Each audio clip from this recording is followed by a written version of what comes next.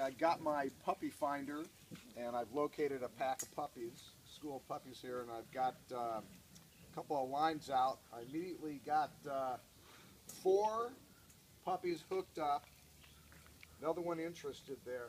This is strictly catch and release, I want you to know. There's no reason to call the Humane Society. There's no taxidermy involved in this sport. This is purely catch and release for amusement. And as you can see, oh, look, this right here is like a 3-puppy test. It's outside my limit. If another puppy got on this, I think it would break. I'm sure it would. Oh my God, look at the force of that.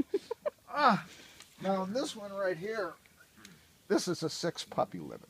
I can get all 6 on here, and it's quite thrilling, the sport involved on that. Look at this. Oh my God, look at that. Look at that puppy I got here. I don't know if I'd call this puppy fishing or puppy wrangling, but it's a combination of both.